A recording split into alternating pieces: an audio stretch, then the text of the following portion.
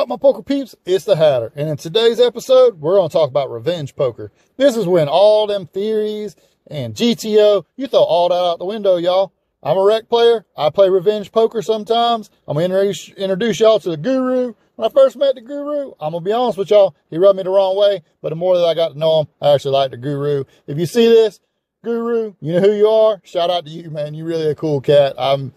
That's why I try to give everybody second, third chance. Because first time, he kind of rubbed me the wrong way. But now, I figured out he's a really cool dude. But anyways, we're back to revenge poker. So, he done stacked me a few times. And like I said, when he first rubbed me wrong, I was like, man, I got to get this dude. So now, I'm all out to get him. So let's jump right into the hand. We're playing 50 NL. Because, you know, that's my stake pretty much. So, under the gun folds, low jack fold, high jack fold. Comes over to us. We got 6-8 suited gappers in the cutoff. I'm going to go ahead and open them up. They look almost like ace king to me right now. So I'm going to go ahead and open it up to 4X, a little bigger, because I know the Guru is going to jump in there because he wants to stack me. Button folds. Of course, the Guru jumps in, and a big line folds. So this is sort of how I figured it would play out when it folded to me. It's me versus the Guru. We are playing revenge poker against each other. We're taking it personal, y'all. All right. So the flop comes 2 of hearts, 3 of hearts, 2 of spades.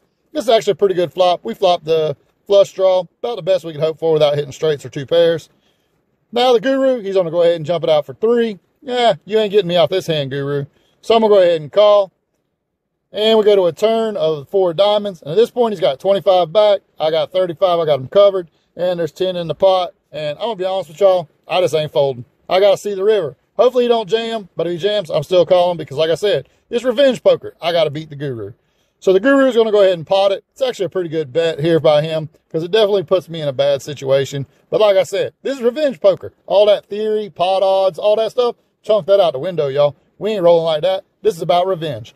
So we go ahead and call, and bink, there it is. Queen of hearts. Thank goodness we got there because I would have looked like a real dummy against the Guru. So he's going to go ahead and rip it in. And guess what, Guru?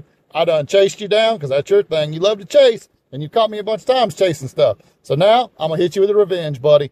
I go ahead and call it off. And as you can see, he had pocket 7s. So I really like what he did there. Just any other time, he would have got me off of it. But we're playing revenge poker. So that's how revenge poker works.